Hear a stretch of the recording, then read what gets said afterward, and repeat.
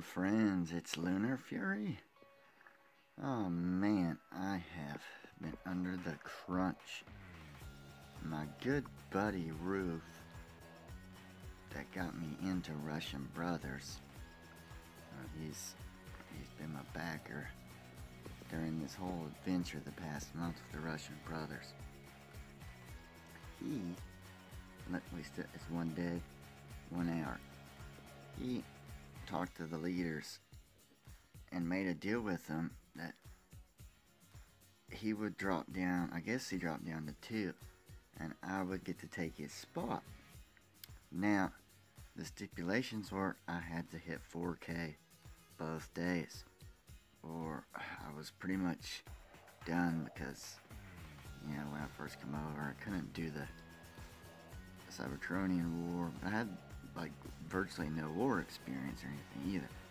And I have been growing leaps and bounds while I've been in Brothers 2 the past 2 weeks, helping out with the wars that we do Monday, Tuesday, Wednesdays, and Fridays in Brothers 2, actually contributing and tied for that top spot on most days with the other really good guys that are in Brothers 2. So I come up, I calculated it, and without buying fuel or anything, or coining or anything like that, I should have been able, no losses at all. With my 6 teams and the zones they run, I should pull around 5,600 points in a day, hitting all my fuel cycles and everything. And it's like a perfect world scenario, correct? And look, let's just look at their scores here. I mean, these guys, and this is for 2 days. I had somewhere between 3 and 4K with Brothers 2 on that first day before I moved up. So, down we come. I'm near the bottom of the list, of course. But I hit my 4K. And I had some losses earlier this evening before I kind of fell asleep while playing. And luckily it timed out to where it was right at the end of my fuel. And I power napped long enough for the fuel cycle and picked right back up. And everything looked like it was going to be good. Well, then I had 2 losses with a couple hours left. I was 333 points short.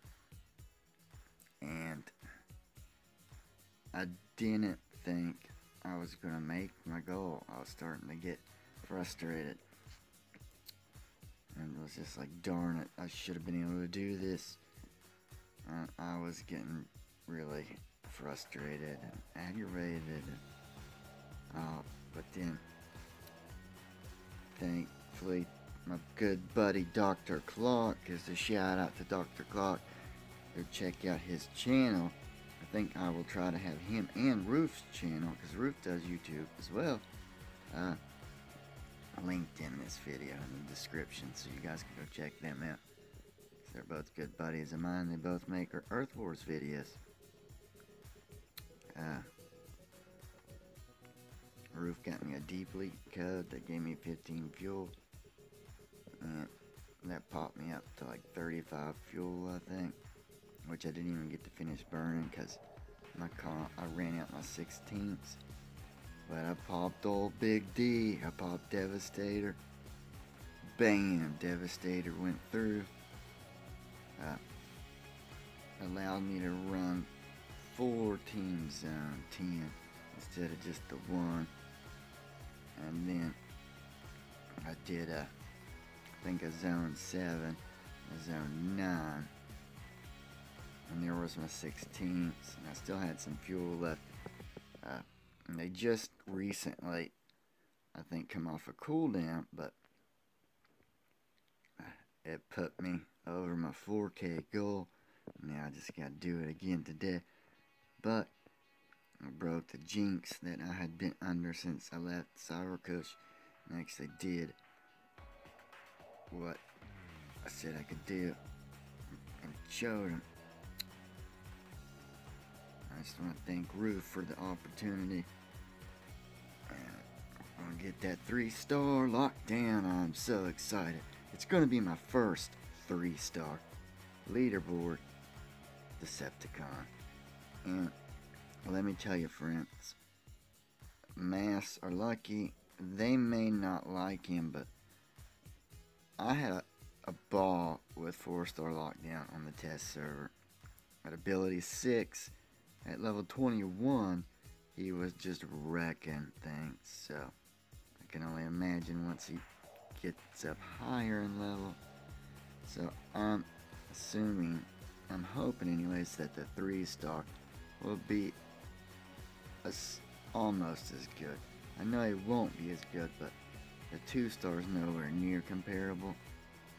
But the 3, I think, will be a nice middle ground in between the awesomeness of the 4 and basically just the collectability of the 2. And look at these guys here. They all do an amazing job.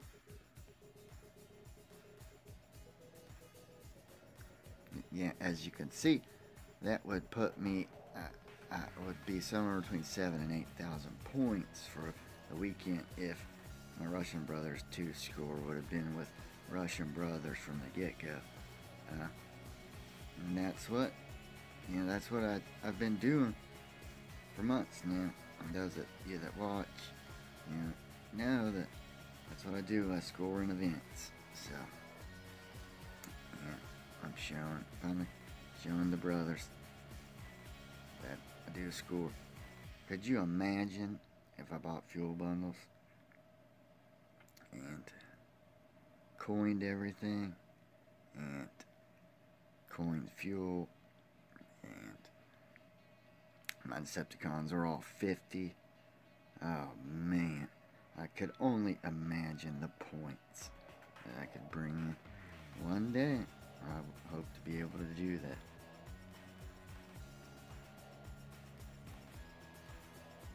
Before I passed out, we were 40th. I think at one point we even dropped down to, we were even, not say dropped down, I guess it would be, we bumped up to 39th, I think. But we were hanging around 39th, 40th, and then I passed out. It was around, I think it was around 5 or 6 p.m. minus 5 GMT. And the 2 hours I was out, whenever I noticed again, we had fallen, I think, up into 74th or something. But the brothers were all sleeping as well. And they all started getting up within the hour, within this past hour. And we've already jumped up 10 spots. I can't wait. Just got a day to go. And I'll get that 3-star locked down.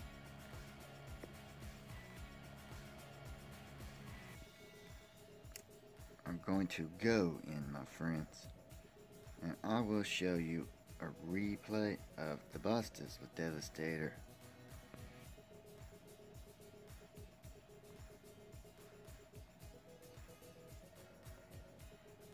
That way, there's the B team Galvatron.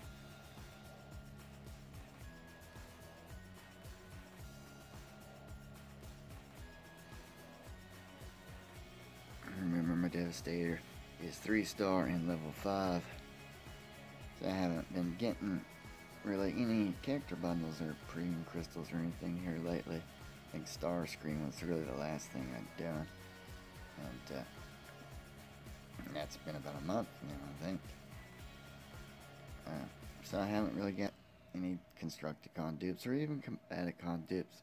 I just didn't have it in the budget to get those bundles for the Spark.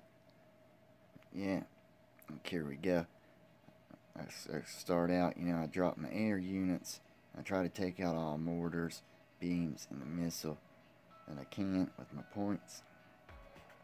And then, as they're flying back in from their last runs, I drop the rest of the team. And then we go to town. But the only difference here is I brought in Devastator for added security. And so I could bump up them zone 9s up into 10 like I'm running the Bustas for a little bit of extra points. Oh, and here he comes. There goes that chest plate thing. I run up here and I was like, smash. Is that side swipe, I think? I think it's side swipe. I'm pretty sure the red that I just took down. And then I was like, I don't have time for you, Prime. I gotta get these beams down. And of course, the AI on the combiner always defaults to, well, the AI on any of them default to a defender bot that's up. So of course he turned and started messing with Prime. Then the busters come back in. Bam. That was really the biggest thing, was that shock. And look, me Grimlock. It just popped up.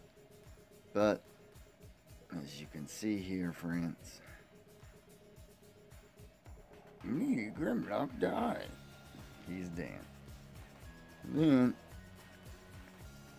we're just kind of ramping the base up. I think the only thing of consequence is that missile turret, which they have, got hit up behind the HQ. So many people hide things up behind the HQ. They think, oh, they won't see it. That's the first thing I do as I go. I see what the HQ is. Especially here lately, I'd stopped doing that. I've grown complacent in CyberCush. And now that I'm in the competitive group of the brothers, I'm starting to do my stuff that I used to do. So I check all the defense levels, check the HQ. Yeah, I go in, I check that HQ, and then I move the camera around so I can see all around it, make sure they don't have any mortars, beams, or missile launchers hid behind them. I'll show you Galvatron's team, my B team, and then we'll go ahead and wrap up this video, my friends. And I'll get it edited and uploaded here shortly. I do have to run out my fuel here with my cons though once I end this, and then I'll get to work and get this uploaded for you all to see.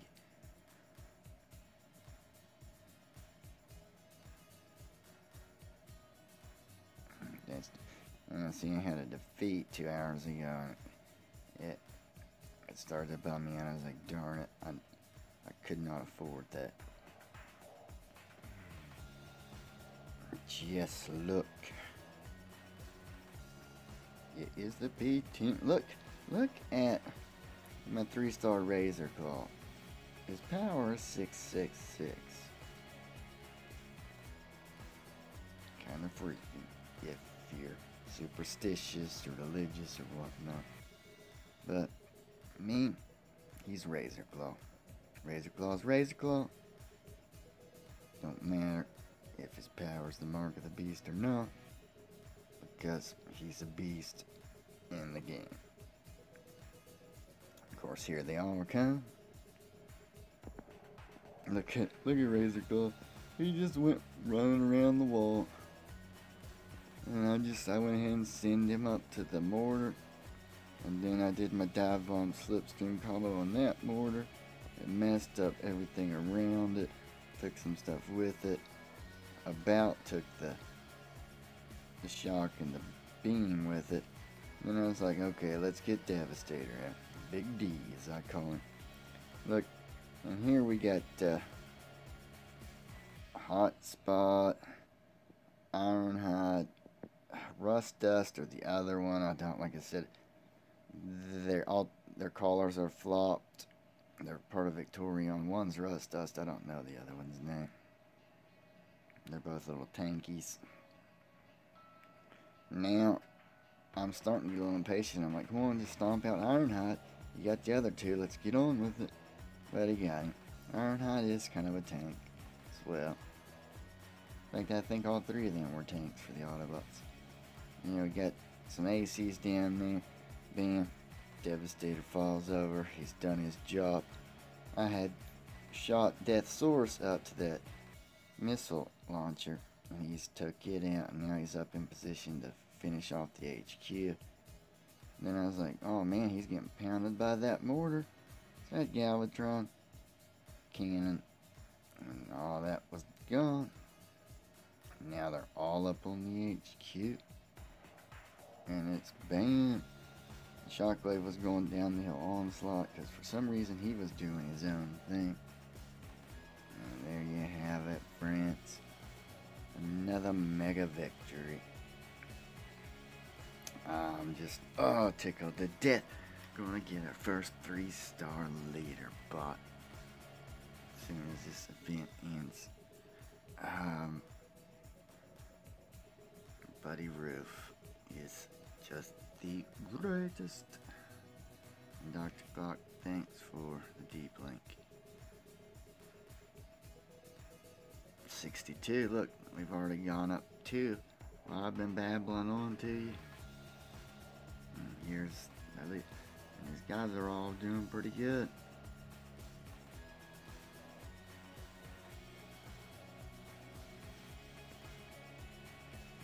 All scoring very, very great. And Roofhead did really great. That was his day 1 score, 5,072. There's my day 2 score. Combined with it was somewhere between 3,000 and 4,000 from day 1. So I would be up there. And Brinch hasn't done anything. I don't know what the deal with that is. But if I didn't do the 4K, I was in a world of hurt. I did what was expected of me. And most of these people that have left they probably went to help others, or they didn't perform, so they were let go. Lockdown's one of the officers, so he's probably gone down to either 2 or 3 to help them. Like I'm assuming Roof did, so I could come up. Okay, let's see. So I would be somewhere between 32nd and 24th. I'd be in through there if my day 1 points from Brothers 2 and with Brothers main from the get-go. But that's awesome. Gotta go. I hope you guys enjoyed this. I'm just so excited. I'll bring you some more content as soon as I can. I've got an overview on 4-star lockdown from the test that I did on Friday. It's like level 20 stats, and then popped this 30 cap and the 21 stats with ability 6. Just gotta get it up and published. I think I've got a few other little videos as well. Just I've been really focusing on this leaderboard event. That's why I haven't streamed any. I won't have any streams coming out because it's just all business, friends, with this leaderboard. So unfortunately, once every 2 to 3 months when they've got these leaderboard events, I won't have my streams going until I'm just comfortable wrecking it in the leaderboards while I stream. Until I can get to that point, though, on the serious deal leaderboard events, probably won't have streams going on. At least for this one. Maybe by the time, maybe in the 2 to 3 months when the next leaderboard event happens, maybe I'll be to where I think I can handle the streaming and doing my business. I'll catch you guys here later. Stay classy. Be good to one another. Stay subbed if you are. If you're not, please subscribe. Hit the like button if you enjoyed. Tell your friends, have them do the same. I'll catch you guys later. You've been busted. 3-star lockdown coming my way. Oh yeah.